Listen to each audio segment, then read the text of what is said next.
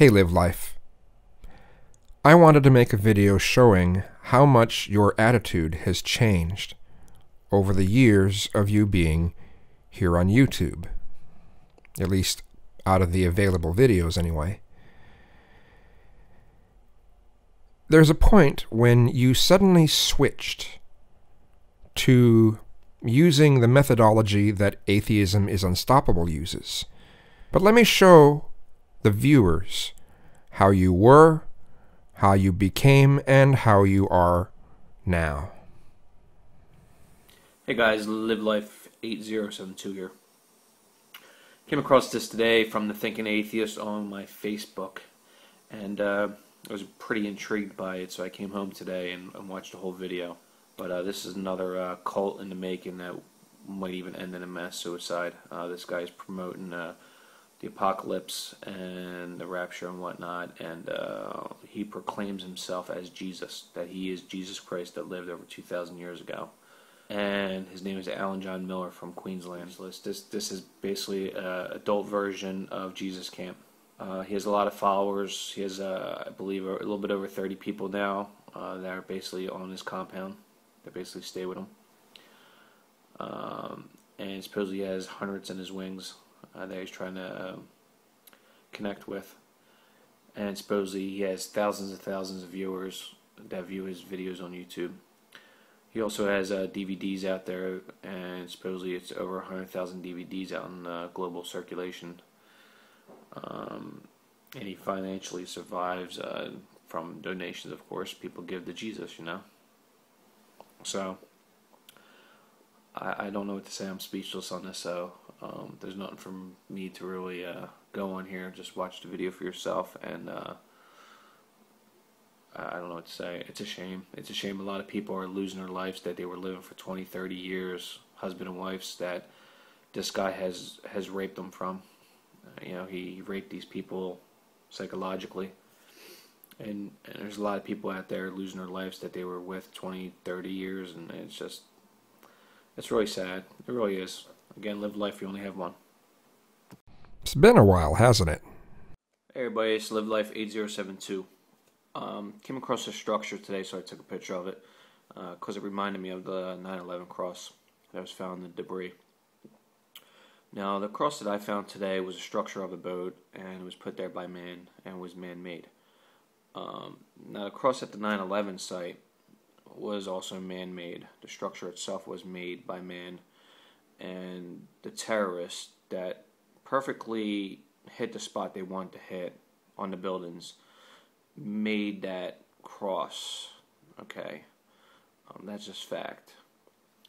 Now, what I don't get is that the Christians and the Christians think that was a sign of hope when everybody's seeing it standing there. Now, when I see that structure, what I see is religion, how it was an attack on religion, and thousands of people lost their life. That's how I view that cross. I don't want it to be a part in the museum, and I'm glad that it wasn't a part of the memorial service. Now, for you guys to say that was sent here by God is actually impulsive.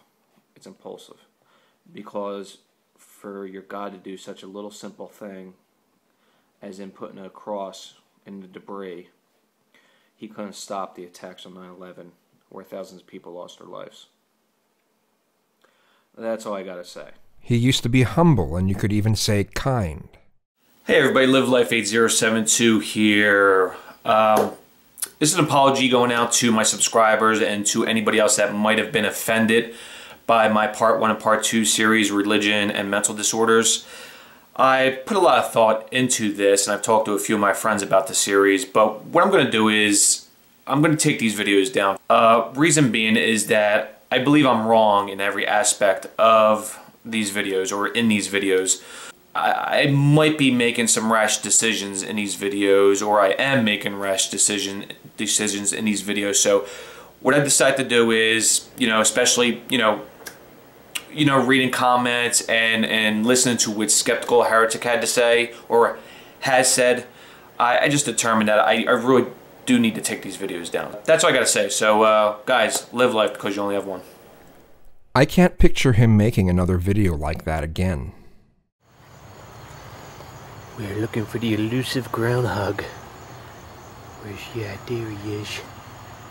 There's that groundhog. Hey, little sucker. Maybe we should zoom in. There he is. There he is. Look at the face on that motherfucker. The elusive groundhog. Ever again. Hello everybody, LiveLife8072 here. I'm back. He's back. And I'm back with this story. This just broke today and it happened yesterday. 3 members of a Muslim family shot to death Tuesday in their home near the University of North Carolina at Chapel Hill campus may have been killed over a parking dispute. Parking dispute, okay? Now understand this is a Muslim family this happened to. Now I wouldn't see them as a Muslim family. I would see them as Americans if they're American. I would see them as human beings, okay? And my heart goes out to their family and friends, of course, no doubt. Now you need to understand that this story will be twisted in many ways. So please keep an open mind here. Let's hear him say that phrase again. So please keep an open mind here. So please keep an open mind here. That seems quite out of place for what he is now. I was recently in a hangout with the Quiet Atheist, where the Quiet Atheist wanted to address Live Life on a few things. And Live Life was like, well, I want to get into this hangout and have a conversation. I should be able to defend myself. And so eventually, he did. After some strange technical issues and such that the Quiet Atheist was having. And in that hangout, Live Life was doing his best to prove his point, and things kind of started to settle down. And I asked Live Life, what changed? What is it that changed? Your personality has changed radically. And he seemed to kind of try to deny it. I said, you know, you seem to have become more jaded. You seem to have become more angry. And he basically disagreed. And to me, it's pretty blatant. So after a video that Jacqueline Glenn made about the Charleston shooting, Atheism is Unstoppable made a video attacking her position on it, and this was on August 10th of 2015. Then Live Life made a challenge video on August 26th to challenge Jacqueline Glenn, the Amazing Atheist, and Cenk from the Young Turks. Now, prior to this, he hadn't really said much about the Young Turks. But Atheism is Unstoppable has been making videos about Cenk for a long time. And it was at this point that Live Life's speaking patterns started to change. And you started to see the beginnings of the change in his attitude. This video is actually a challenge to the Amazing Atheist, Jacqueline Glenn, and Cenk of TYT, the Young Turks. I want them to talk about this story, okay? They're so-called proponents of, or proponents against racism. This story is the biggest story right now worldwide, okay? And this is a story these types of people need to cover if they're going to be proponents against racism, okay? No strawmans, no red herrings, no talking about Dylan Roof, no talking about Eric Garner, okay? I want you to talk specifically about this story here and how it was a hate crime, okay? It was indeed a hate crime. And Vester Flanagan's manifesto proves this. Now, it wasn't quite as noticeable there as it starts to get later. Like I said, that was the very, very beginning of his change. Now here is Atheism is Unstoppable, okay? Devin Tracy. Now people think I'm starting to act like this guy, but no, what I am doing is I'm I am calling out the regressive leftists. This is a big issue now. There are other people calling out regressives like AIU is doing. So you're not acting like him, but you're acting like him. And there are so many others who call out regressives like him. I'm part of that. Autopsy 87 is part of that. Sam Harris, Gad Sad, and Dave Rubin. He's been on fire calling out the regressives. So if I call out the regressives and I state why people are wrong on certain social issues, it's not because of AIU. Actually, it is. You weren't doing this before you started watching AIU's videos. Or to be more accurate, before you started taking his videos seriously. Others have been calling this stuff out for a while. It's when you started to see AIU's style that you just really fell in love with it. And you started to follow suit. The way you do things is not like Sam Harris. The way you do things is not like Gad Sad. The way you do things is not like the others you mentioned. The way you do things is like AIU. He's the archetype. You created an archetype of someone who calls out regressives in your head based on AIU's style. It's not because of him. I like his stuff. I like the guy. I really do. The guy is very objective. The guy is good. His comment here says, I love it. Set fire to half of your subs, weed them out, and burn them at the stake of truth. See? You fell in love with his style. You practically fell in love with him at this point. Very good comment. I like that comment. Very good. So there you have it, everybody. Another example of you changing the way you talk. Let's listen to it a few more times. So there you have it, everybody. So there you have it, everybody. So there you have it, everybody. My follow-up video. Pretty fucked up. Pretty fucked up. Yeah, that's what people do. These fucking people out there that are ignoring the events that led up to this girl being arrested. Well, as many people had said, you're not paying attention to the history of the girl, any sort of problems she has. You think none of that matters. It's only the history of things to prove your side that you'll look at. But that's neither here nor there. You see, here's the image you used for that video.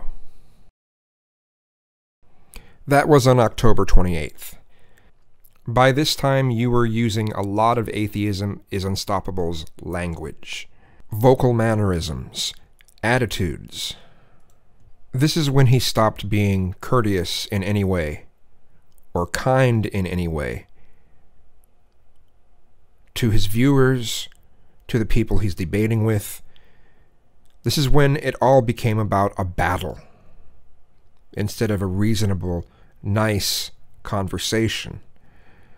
Now, I'm certainly not saying that he should go that full stereotype of a British type of debate, but there could be at least a little bit more courtesy going on, but it's not there.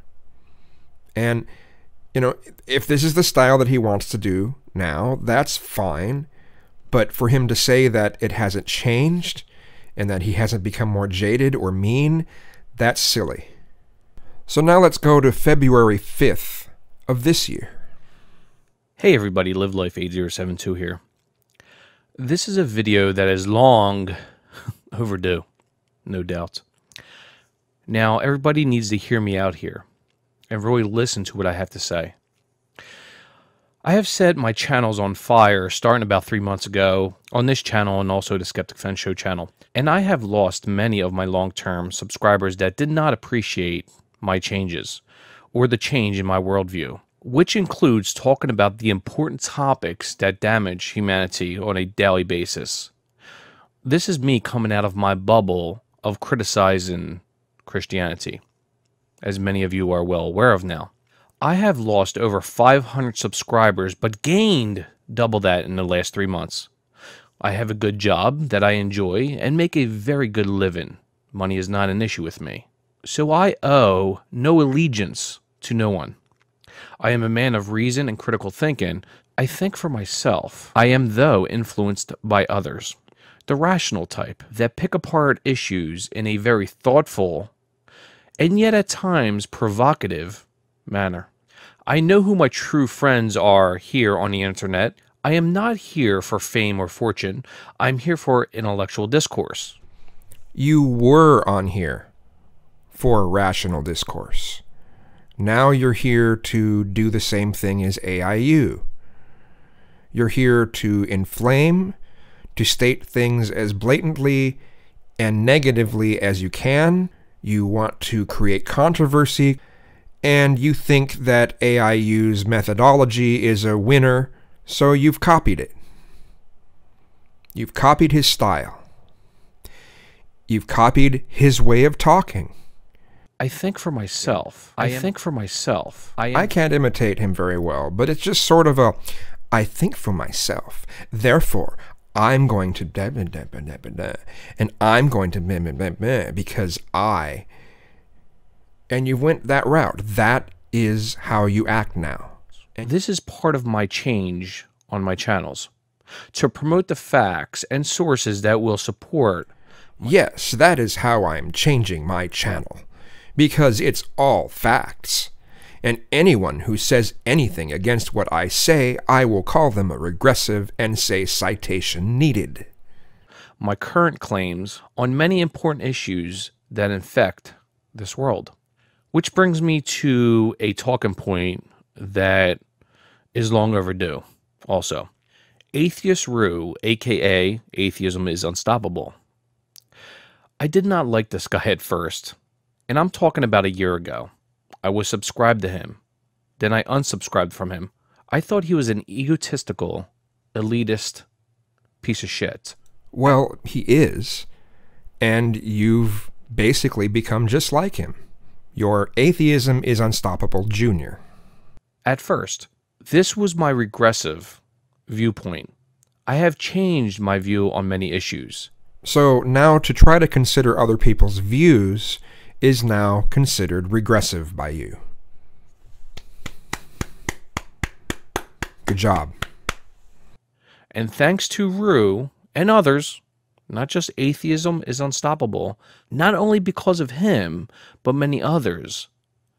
And I will put this out there. Dave Rubin, which left TYT and created his own show, which is very awesome. I do enjoy his interviews, no doubt. Gad Sad, a guy I personally interviewed and had a very good time with him on the Skeptic Fence show, and many, many others. But what I would like to address is the people that make comments on my videos that say I'm just sucking Rue's dick. Well, you are. You're actually eating the shit out of his toilet. And you're going to label Glute as a regressive? Because he calls you out on something? Because a bunch of people have called you out on something? We're all regressives. Neat. Now, drama aside, when all this drama started with Atheism is Unstoppable 4 or 5 months ago, he was ultimately right in this whole ordeal. Well, a lot of people can see that Atheism is Unstoppable does throw out insults first. Insult first, and then have some glimmer of truth behind it. And then he'll just keep repeating that little glimmer of truth over and over again and try to make it bigger and bigger and bigger without looking up the circumstances that make up the truth that he's pushing out. He cares not about circumstances, and that's what you've changed to as well. You don't care about circumstances. And you call anyone regressive who tries to point out circumstances. You've went by the AIU playbook. Fact be told. Now, drama aside again, what he does is on him. Now, when it comes to these doxing claims, he's just mentioning people's names. Yeah, people who didn't want to be named. People who wanted to remain at least somewhat anonymous. But, you know, circumstances don't matter. Anything is permissible as long as you are able to make some point, even if you lose more people in making that point than people who actually understand. I mean, what good is preaching to the choir? Well, that seems to be what you want to do. So you know. The people that want to pick him apart and slander him with no evidence. Well, I mean, what he does is the equivalent of someone saying, well, you know, gay people spread AIDS. Well, gay people spread AIDS. Gay people spread AIDS. Gay people spread AIDS. Gay people spread AIDS. Like, you know, seeing a piece of paper with nothing written on it but the sentence, all work and no play make Jack a dull boy. And, you know, he just can keep repeating that and then say, well, you know, prove me wrong, prove me wrong, prove me wrong. Well, that's not the point of anything. That's not, but he doesn't want a discussion. He wants to make blanket statements that they may be true, but what is the point in mentioning them if there's no step after that? Well, that doesn't matter. It's all about trying to make people angry and then calling them regressive when they get angry. Of these accusations, people that think he's still somehow a racist.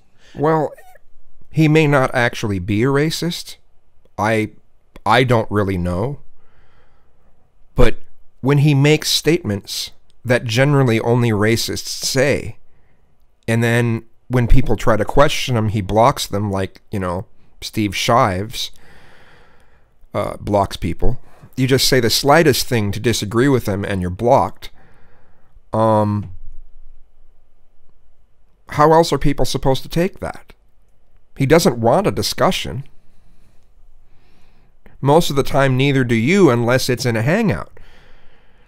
If it's not in a hangout, it's just you basically going around calling everyone a regressive. And still sometimes when you're in a hangout, you don't really want to talk about the real subject at hand. All you want to talk about is this one tunnel vision idea that you're shoving forth, and it's all about, well, prove this one thing wrong. And if you can't, well, I'm right and you're wrong. Ha ha ha ha ha. I'm Brainy Smurf. You know, it's just, it's weird. The people that would just sit here and criticize somebody on issues that are non-issues, issues that are about drama, but not about the intellectual discourse or the discussions we should be having, like Atheist Rue does. This guy is a very intelligent and smart guy, and for the record, he did not put me up to this to make this video. I did this on my own. Well, that's probably true. He doesn't ask you to suck his dick. You just do. Because the guy is very intelligent. He speaks truth. He speaks facts. Now, if you don't like what I have to say here, please do me a favor, just unsubscribe. You're basically saying that, well, if you don't like what I say, unsubscribe, because I'm not going to listen to you because you're regressive. Agree with me or you're a regressive. Seriously. If you want to challenge me on that assertion, please do me a favor. Make a response video to Atheist Rue on any video he has ever made, drama aside, about issues that matter in this world. I want you to state why you think he's wrong when it comes to crime statistics. See, there you go. It's all about one factoid. Therefore, anything else anyone says is wrong. There are no circumstances. Everything is this factoid. It's very similar to what social justice warriors do, where everyone is the demographic they are part of. They're not individuals. They are the demographic they represent. You're doing the same thing with statistics. Now, if you want to mention statistics in a discussion about something, fine. But don't act like those statistics are the end-all of a discussion. You know, you're throwing out statistics in the same way that some of the SJWs throw out words like racism, sexism, homophobia, etc. Okay, statistics are not the end-all of a conversation. Okay, these statistics exist. There are reasons why these statistics exist. Now, are there too many people out there who aren't even willing to acknowledge those statistics? Yes.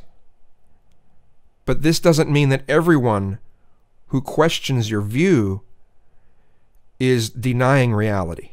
So, in a nutshell, you have changed radically, and not for the better. You now just want to make videos preaching to the choir, and you're just so happy with yourself because you're getting all these new views, and you get to hear other people calling other people regressive, and you love this echo chamber, and you're really being no better than you were back when you made those series of videos where you were basically saying that most religious people have mental disorders in their beliefs. You apologize for that. I doubt you apologize for this. Like I said, we will probably never see another apology video from you. It doesn't matter how wrong you are about something. Your ego has become the size of a state.